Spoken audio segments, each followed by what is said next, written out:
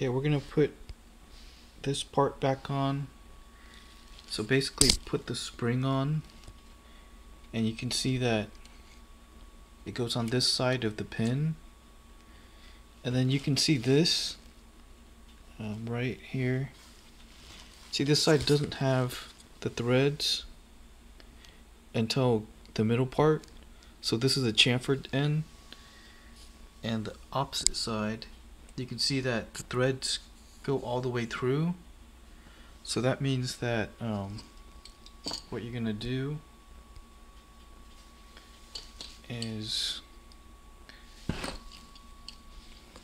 basically goes in like this. Oops.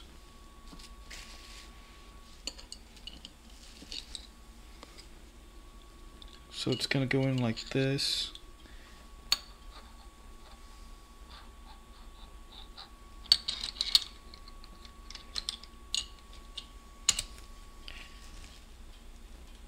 So, and then your bolt and your keeper or your stay, whatever it's called, it's going to go this side. And so your threads, you see that there's no threads on the beginning where the bolt is. So this is going to be where the threaded side is. So the chamfered side that doesn't have threads at the first part, it goes into there, and then these threads should catch the other side where it's fully threaded.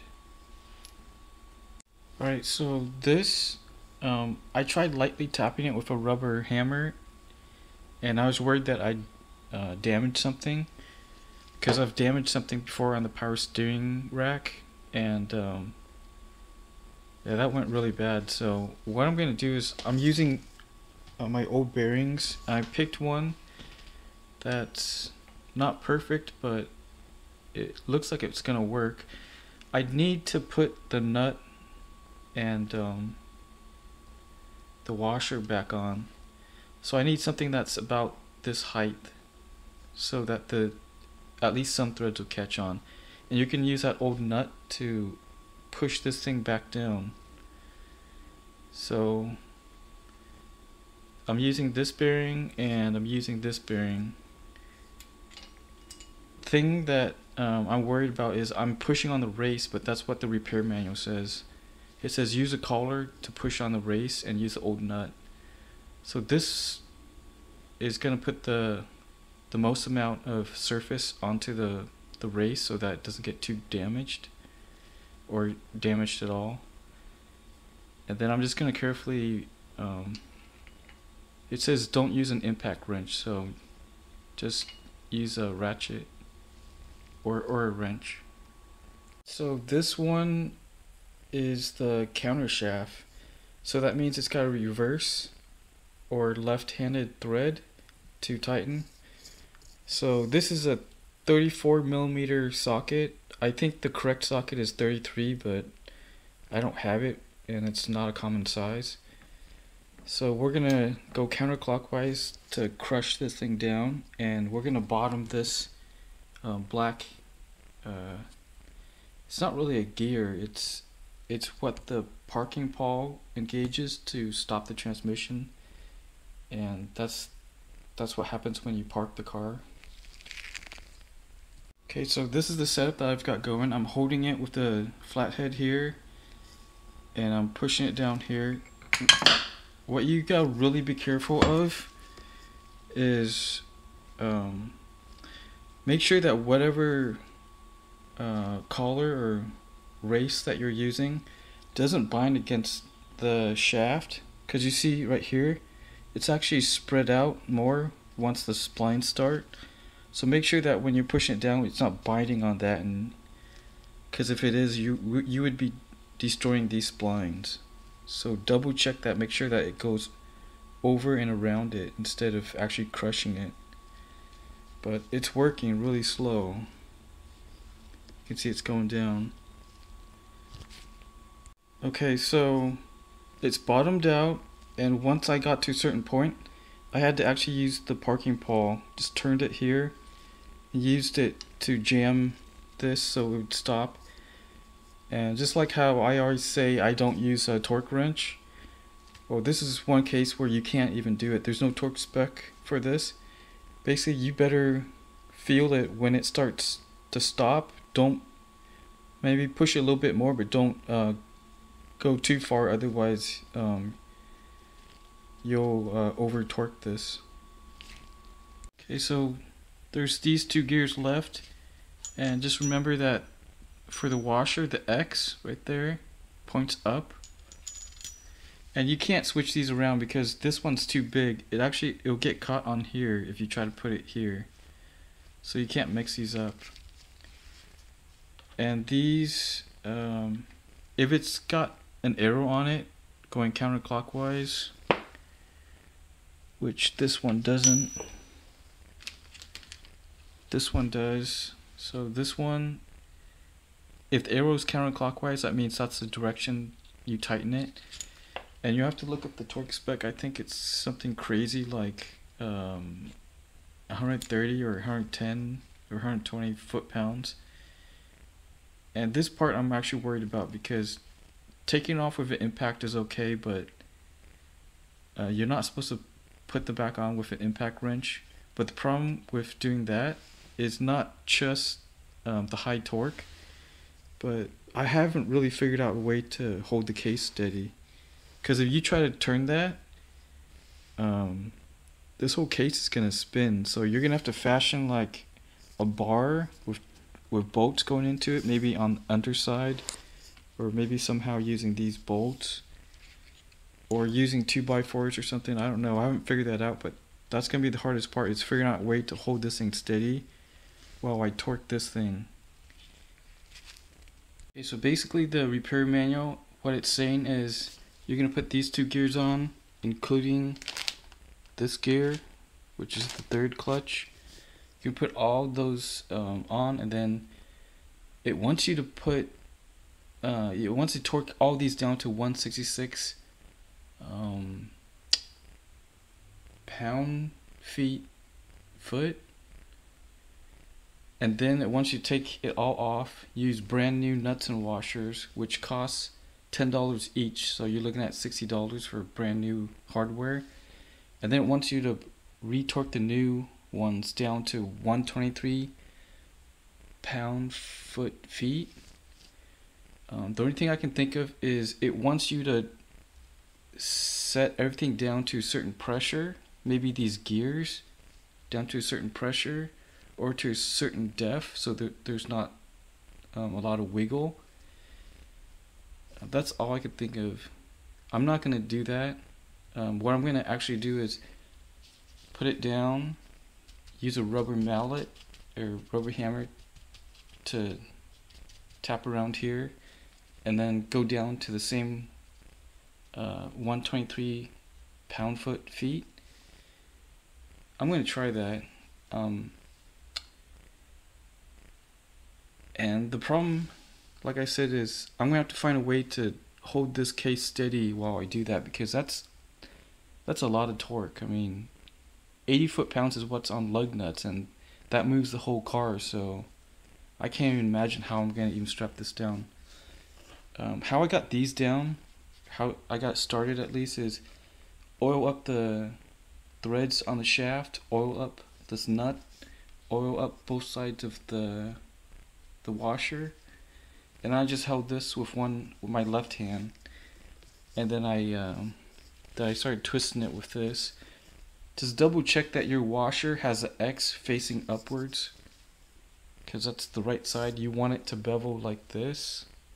You don't want it to bevel like this. That's the wrong way. So I'm gonna put the gear down, and you just have to spin this so that these teeth will slide in. So what I decided to do is I'm gonna flip this thing upside down. This side has better lubrication, because I remember that washer A, B, C, D had blue marks on both sides of this. So I want this splined washer to have the better lubrication side. So this is the better lubrication side for that needle bearing. I would show it to you, but it's kind of hard to get this thing out. So yeah, then I'm gonna drop third clutch on top of this afterwards. Something really important I just noticed is I was about to tighten this down, then it got stuck, and then I stopped myself because I realized that one of the discs wasn't lining up. So if you keep doing that, you're gonna destroy one of your discs. So just start wiggling it and make sure that this thing is keyed into every disc and plate in here. Yeah, and then you're gonna check here. Hopefully that's the right depth. I'm gonna keep trying to wiggle this to make sure that everything can fall down. But yeah, be really careful about this one. Okay, I'm gonna take this out of park because I don't think this can take the torque without being destroyed. So take this out of park, just spin this, or use a tool so you don't get your finger caught in here. And then I had a pair of jeans, which would probably be better because jeans are pretty tough. But I'm just gonna use these old pair of pants, and I jammed it into here so I can torque this down a little bit more. Basically, what I remember was there was like 1 or 2 threads of this shaft sticking up past the shaft nuts. Maybe it's just 1 thread, I can't remember. But basically, I'm gonna jam this, and then I'm gonna try to get this down a little bit more. Because by hand, just holding it by hand, this is all I can do. This one's almost down, actually. Okay, so stuffing my pants in here doesn't seem to work for this one because this will spin even if this is jammed. So the main shaft holder tool is not going to do anything.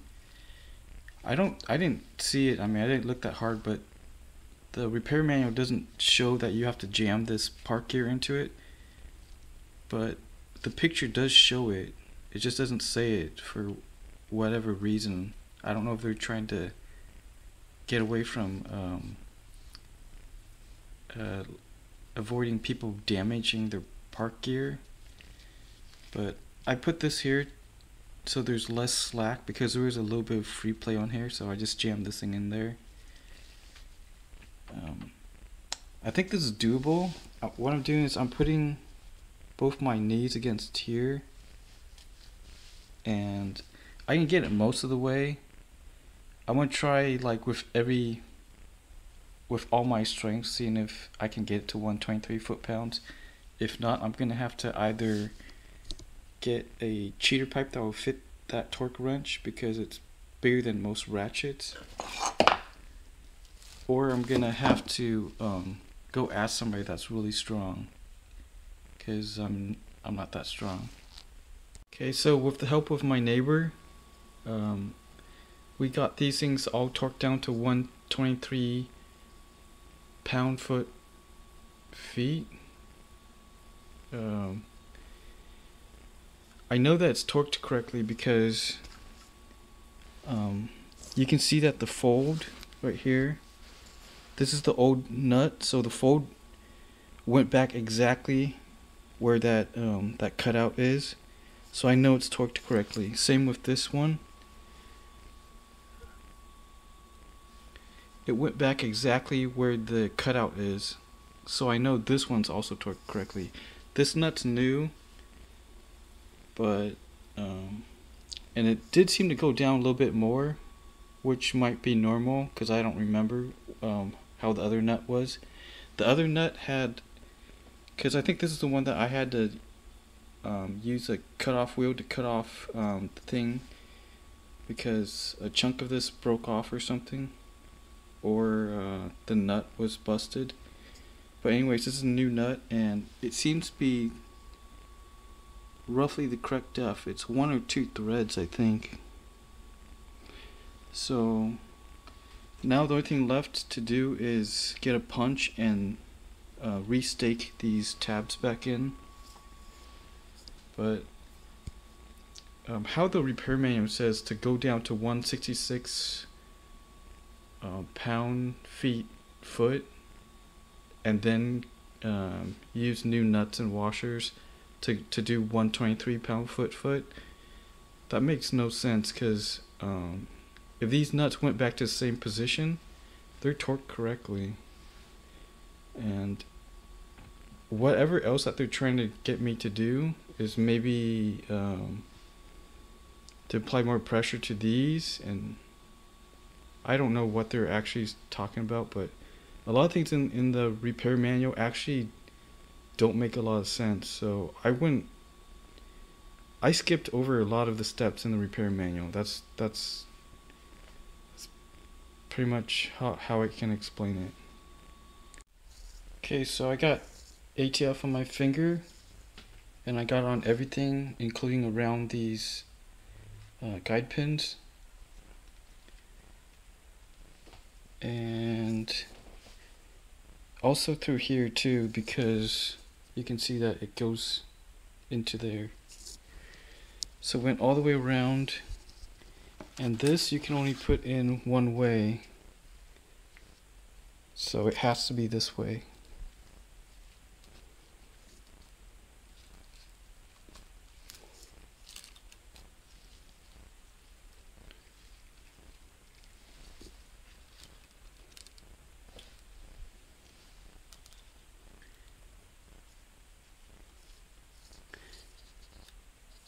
And just double check that everything's on there right.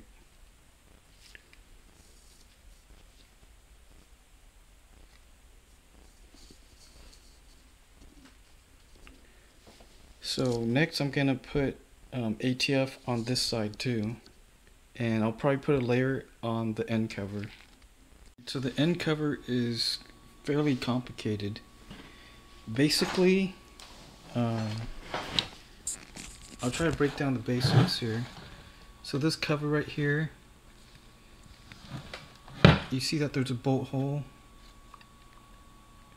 Well, this one goes into that bolt hole right there. And that's all it does, it holds this cover on. And the other bolt hole, right there, into this bolt.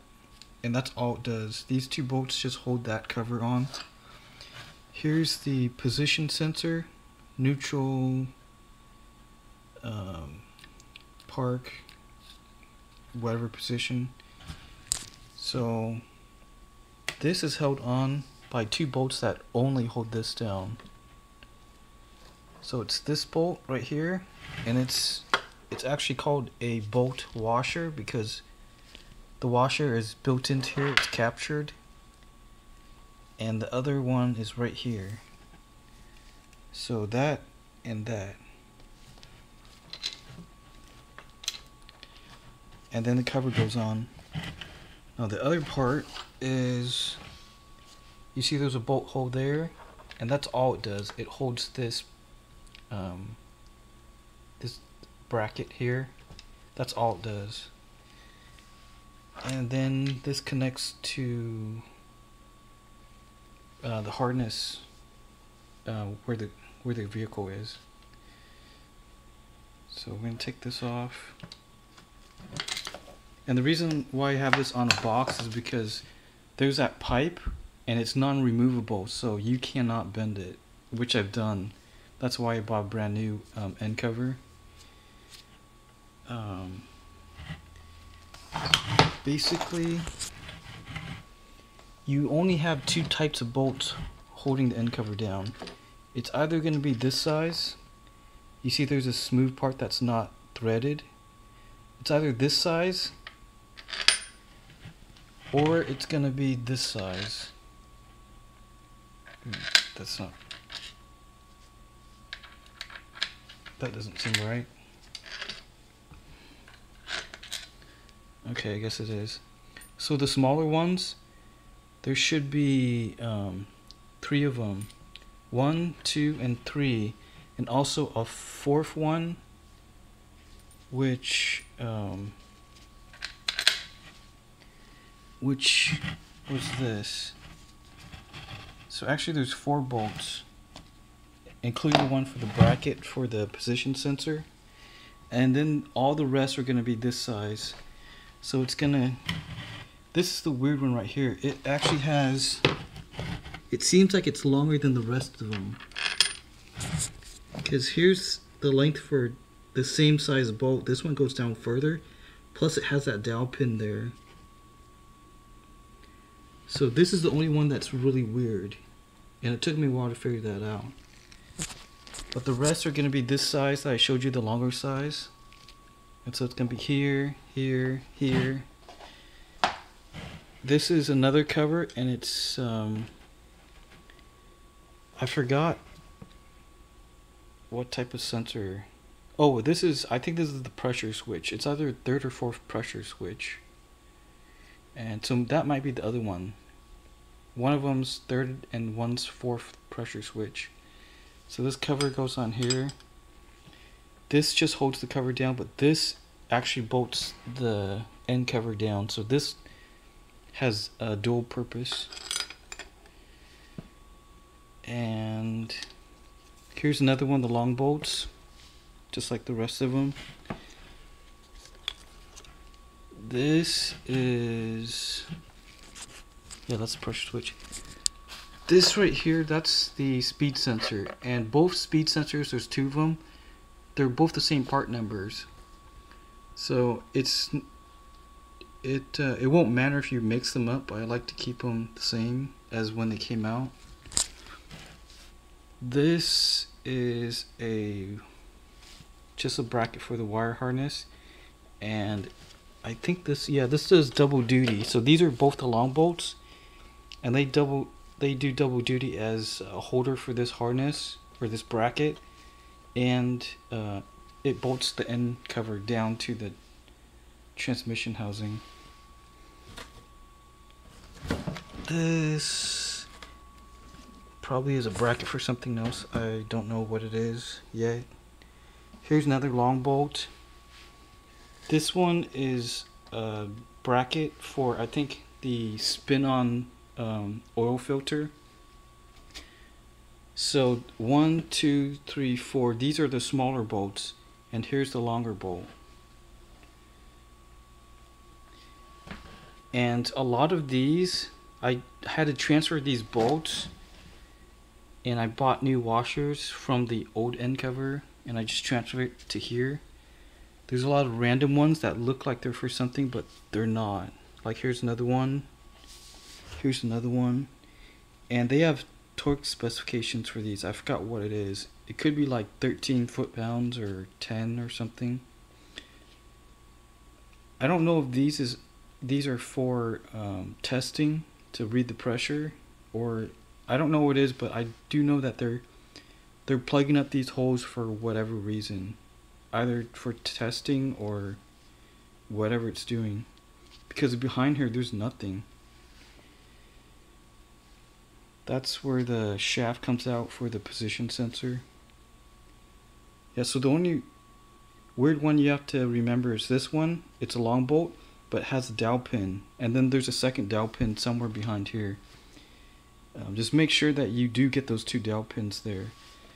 And this, the end of this will give you a clue as to what the position is for the dowel pins, because these are not dowel pins. These are actually the pipes. They look like dowel pins though. Here's one dowel pin location, and the other one is right here. And then the bolts go right through the dowel pins. And then, like I said, I oiled this already. I'm gonna oil this bottom part, because I remember when I took this off, that gasket was basically welded to the end cover, or here, I forgot which side. But yeah, just oil this up and this up. Okay, so you can see that one dowel pin is right there, and the other dowel pin is right there. And just remember, there's 3 O-rings, so one is right there, the black O-ring, and then there's 2 together right there. And make sure you lubricate those with ATF. Also forgot to mention that these two bolts are special. They're the really long ones. You can't mix this up. That one and this one.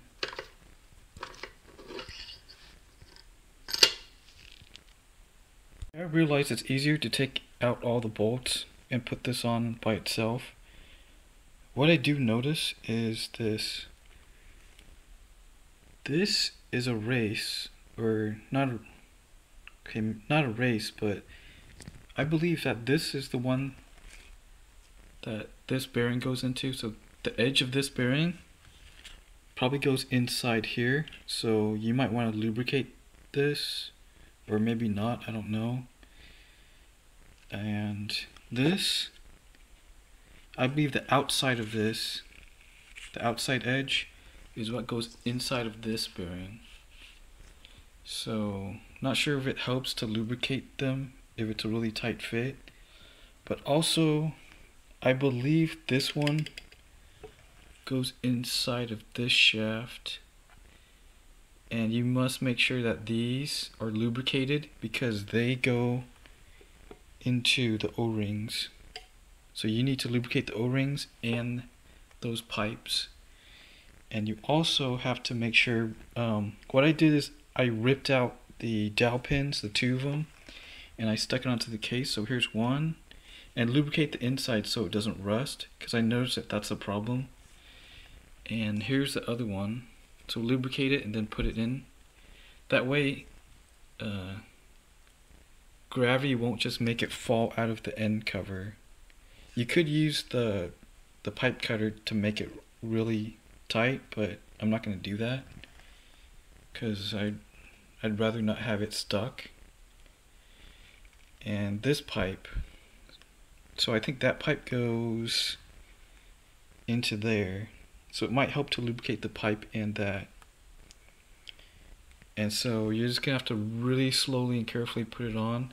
I've oiled up the edge already and the gasket, so I didn't show it, but basically I saw that one O-ring was starting to come off, so I used my brass pick, the non-sharp side, and I pushed it back up, and basically I just gently try to set it evenly, very gently, then I just lightly tapped on it and kind of rocked it just really carefully to make sure that everything's even and not crooked, and then all of a sudden it just went down. So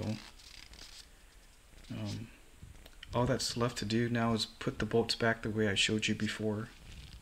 What I'm going to do is very lightly coat these bolts, the thread and the smooth part of the shaft, but very lightly, because I noticed that in here there's the hole for it. There's no way for anything to escape, so if you put too much you're going to hydro lock it, which means you're going to start compressing the oil, which is really bad. So you can skip this step. It'd be safer to do that, but I'm gonna do it because actually I'll just do it on the threaded part because I don't want this to rust. Alright, I'm gonna do like a semi star shaped pattern. I've already started all the threads by hand.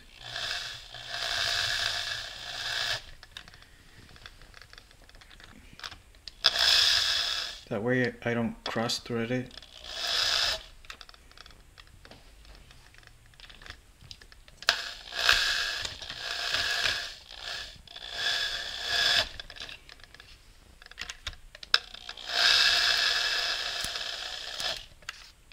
And then basically after I do my star pattern, I'll get confused and not know which ones I did.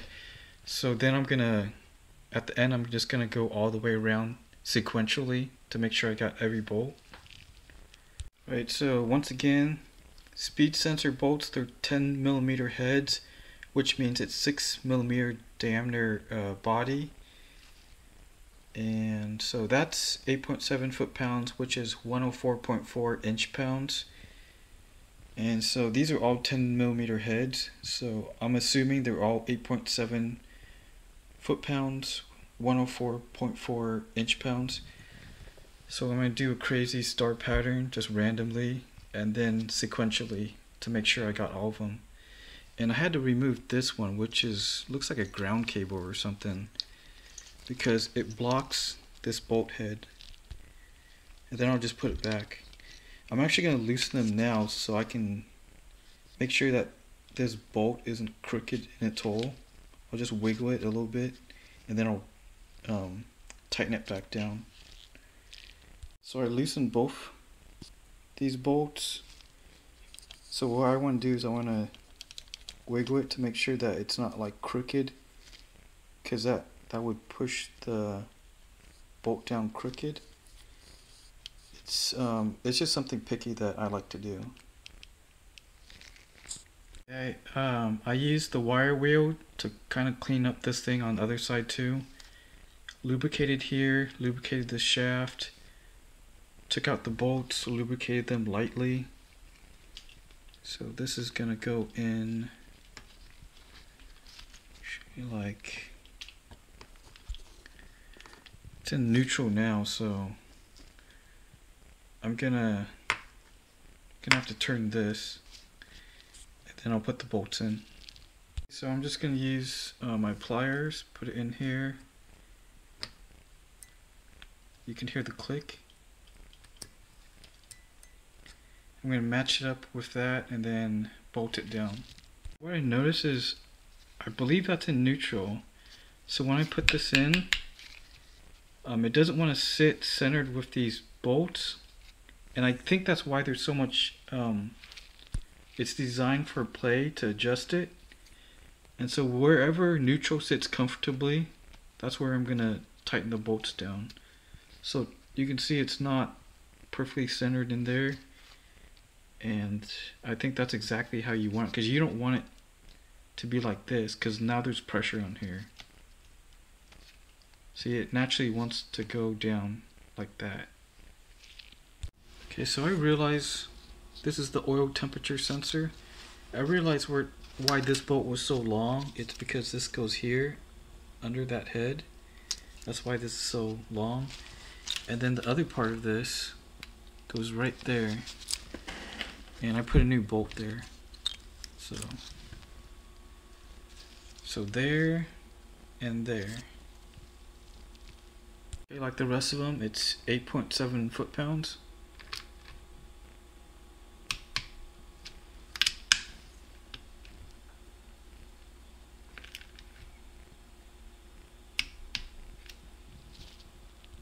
Alright, I just realized this plate actually goes under it. So I have to take this thing back off, because this goes on top of this, because it won't fit this way. Alright, I just realized something. I've been saying pound foot feet. Well, I don't know why, but Honda writes this thing backwards, so it's actually pound force feet. I don't know why they write it backwards, but that's why I've been saying it wrong.